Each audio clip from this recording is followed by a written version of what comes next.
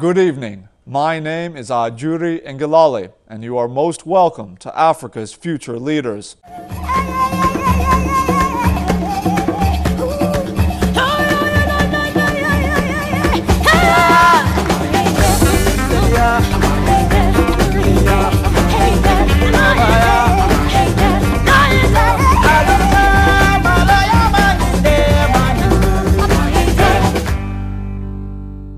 This week on the program, we are excited to introduce you to young African leaders from around the continent as they share their diverse experiences, initiatives, and passions with us.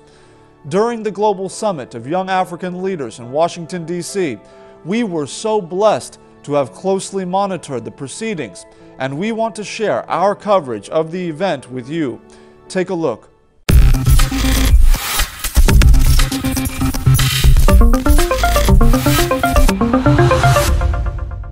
Against the backdrop of aging leadership and globally non-competitive rates of youth participation in governance, young African change makers unify in common purpose to personify a new and greater chapter in African history. Together, in Washington, D.C., they affirm that Africa arises.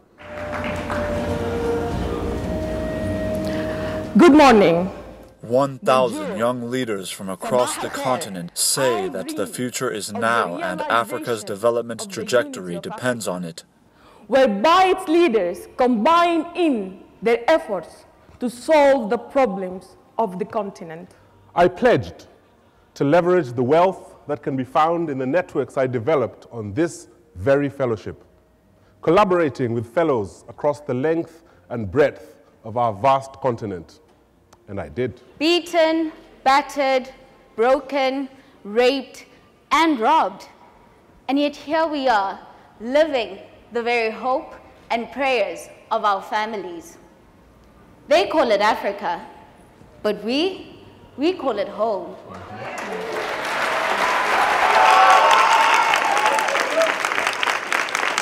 Serving in their countries as young ministers, parliamentarians, elected officials, top professionals, and civil society activists, these young leaders network and collaborate in a bid to answer the call of over 1 billion Africans in search of new hope and development. Stop reading how Japan did it. Stop reading how the US did it, because the US was solving a US problem. Read what the problem is in Africa, and then think of how Africa will do it.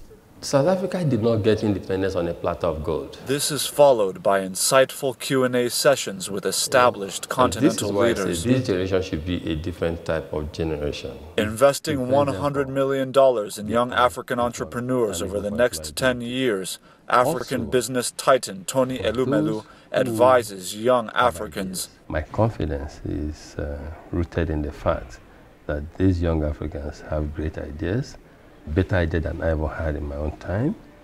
All they need is helping hand.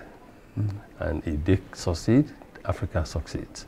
The facilitating organization of the Mandela Washington Fellowship says its sustainability and potency lies in the inherent drive and networking capabilities of young leaders. Because while I think it's incumbent on us all to make sure that the benefits of globalization are shared more broadly across societies, I think programs like this help to show the possibilities. The potential extra income a girl will earn if she spends just 1 extra year in school. Young African leaders present here represent the ingenuity, purpose, and potential of the next generation who remain yet undiscovered. Evidently, leadership with a service-centered perspective may soon become the norm as young Africans arise with the continent they now begin to lead.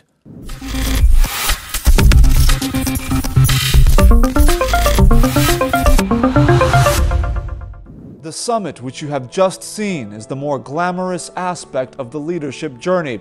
But before they reach this stage, the young leaders you see on this program had paid their dues, quietly and selflessly working to enhance the lives of others in diverse ways. And their drive and example is what this program is all about. Across the continent, you may or may not see them, but they are there. Most often with little resources and in the face of adversity, These young African leaders work tirelessly for the good of others. They never sought recognition, but it found them. Over the course of this series, we bring you the stories profiling a new generation of African leadership, selfless, sincere, and driven by altruistic purpose to build a better Africa for posterity.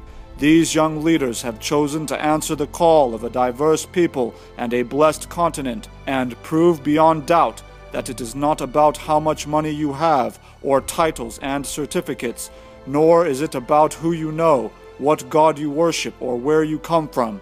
It's about what is in your heart. With right intent and a diligent hand, you too can lead through service, and we hope to find you. Africa needs you. This is Africa's future leaders. Without further ado, we introduce you to a young man from an absolute monarchy who tells us why monitoring and evaluation is so important to him.